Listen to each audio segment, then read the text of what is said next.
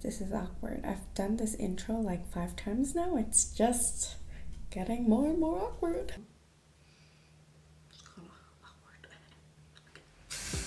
Okay. Because today it's going to be all about my hair dye-ish. Okay, my arms get really tired. Oh, I cuss so much.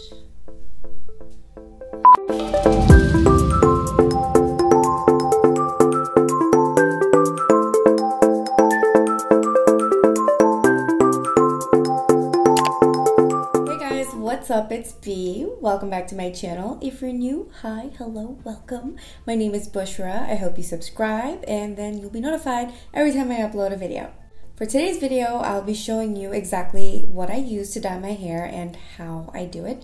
All the products, the method, everything is going to be shown to you. It took a very long time to film this, so I hope you appreciate it. And yes, I understand my hair is just dark brown. Yeah, okay. But there's a little bit of dimension to it, okay? It's not just dark brown, and I do get questions all the time about my hair color, and I just say it's dark brown, but like I'm letting you know like the product numbers and everything because it does change, but I've used this color for like 6 months and more or so, and I do love it. I don't like to pull warm browns. Like my hair naturally pulls a lot of red, a lot of warm brown. I like ashy tones, very, very ashy tones, and they eventually fade out, you know, like hair color fades. So I do bleach my hair a little bit, okay, towards the ends, and it just gives it like a little bit of an ombre-ish effect, a little bit of balayage, nothing too crazy. I'm not going to be bleaching my hair today because my ends are already light. I do dye and bleach my hair myself because my hair is really long, and I've gotten quotes from salons and it's going to cost almost $300 because it takes a couple sessions, and that's just for one session. No thanks. Also, if you have long hair, your arms are going to get tired, girl. So if you have a friend that you trust, get the help, okay? Because your arms are going to get tired and it does take a lot longer.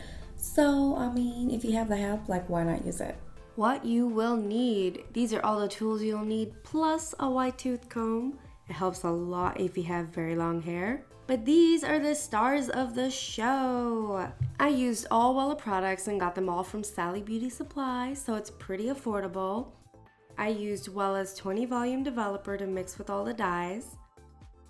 For the darkest parts of my hair, I used Wella Permanent Gel Color in 4A Medium Ash Brown. And for the lighter parts on the ends, I used half of 7NN Intense Medium Blonde and half toner, T14 Pale Ash Blonde. This really helps reduce the brassiness. And check out these gloves I got. They have grooves in it. They're actually pretty helpful. It helps to spread the hair dye when I use my fingers.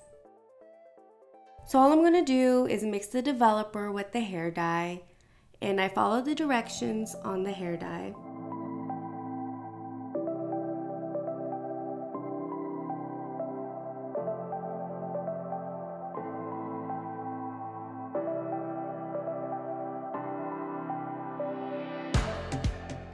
I'm just going to stir it all together, and when you're done stirring it, it's going to look like this thick gelatinous pudding that's kind of gray.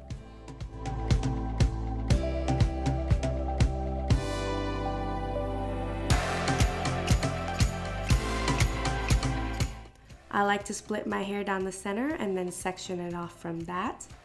This part all depends on you. It just depends on how thick your hair is. Mine's not very thick. I just section it off so I can put enough hair dye on it so all the parts of my hair has color on it and no parts are missing.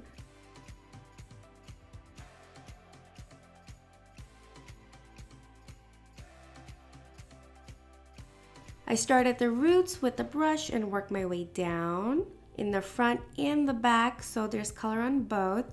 And I don't go all the way down to the ends of my hair. And I mix it with my fingers a little bit after that so it kind of blends a little bit better because the brush, I feel like the brush just doesn't really cover all the parts.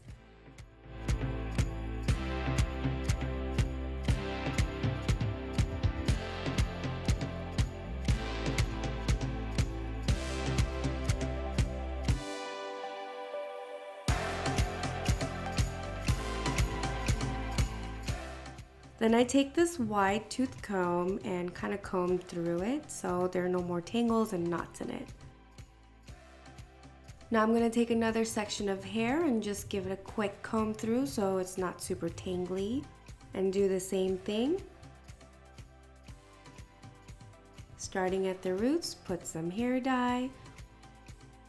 Work halfway through the hair. I don't bring it all the way down to the ends. Go through it with my fingers. Give it a little comb through and scooch it back.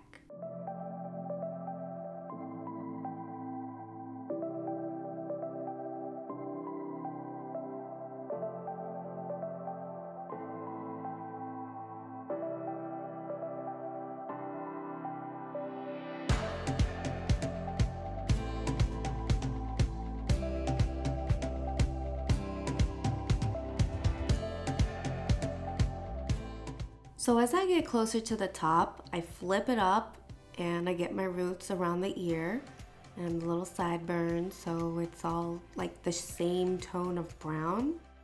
And for the very top, I actually start at the bottom first.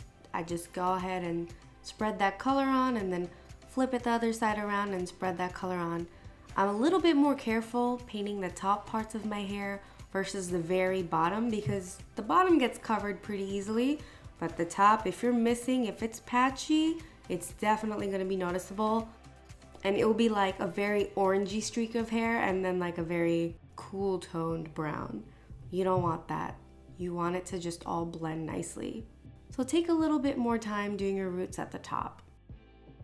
And as I get to the other side of the hair, I just start flipping the hair and work from top to bottom. I basically go full circle. Now we're going to mix the second part of the hair color, and that's going to be the lighter parts.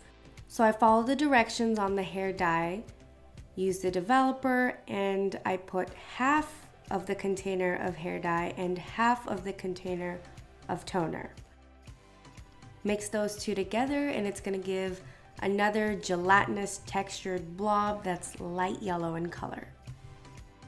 Yes, I'm wearing an army shirt inside out. Don't judge me, it's the only black shirt I had, so I had to wear it. I just bring all my hair to the front and kind of put it in 4 sections. I don't need to have smaller sections for this part. And I just comb through it, apply the hair dye, massage through with my fingers, give it another little comb through to make sure all the colors disperse through it, and repeat until all my hair is covered with hair dye. Once I'm done with this process, I just sit tight for only 15 more minutes because I've already had the dark hair color for a while. I just wash it off and you're done.